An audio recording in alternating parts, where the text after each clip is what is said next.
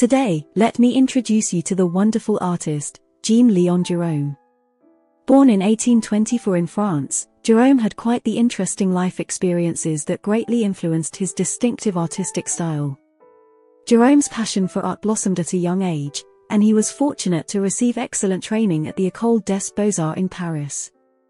Inspired by his extensive travels throughout the Mediterranean and the Near East, his artworks beautifully capture the exotic landscapes and fascinating cultures he encountered. Take, for example, his painting Age of Augustus' Birth of Jesus Christ from 1855.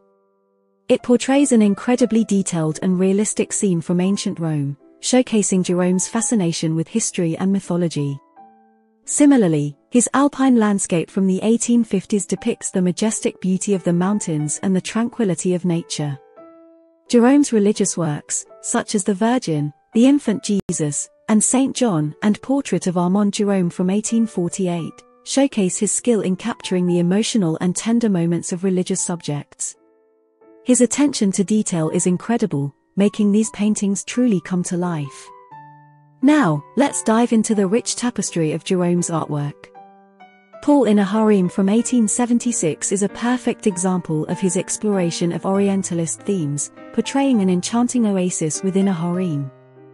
Meanwhile, Portrait of a Roman Woman from 1843-44 and Head of a Peasant from the Roman Countryside from 1844 demonstrate his ability to capture the diversity of human characters. Gerome's love for mythology is evident in a young nymph Teased by Putti from 1851, a playful and whimsical scene from ancient Greece. And in the four corners of the world presenting their products at the first international exhibition in London from 1852, Gerome showcases his ability to create grand historical scenes.